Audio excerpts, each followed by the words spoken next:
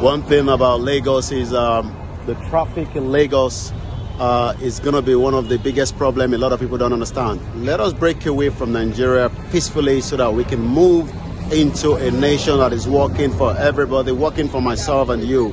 A Yoruba nation is the best option and there is no going back. My name remains Olayomi Koiki, and there's so much that can be done when we have a nation that is working. Education, welfare, security, good healthcare system, all these are areas that we need to look into.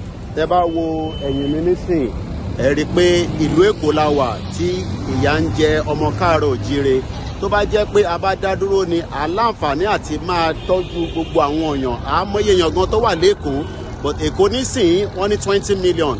Kò ní good healthcare, kò ní security, kò ní welfare, kò tọ́jú ará ilé, kò tọ́jú ará ìta. Ohun tí mò ń sọ ni pé àsìkò ti tó. Ẹ jẹ́ ká dá kúrò nínú Nàìjíríà. A ti lè dá dúró fúnra wa. I need anybody. Àwa lè dá dúró. Orúkọ tèmi á máa jẹ́ Ọláyọmí Kóìkì tí gbogbo yín mọ̀ sí Kóìkì Media.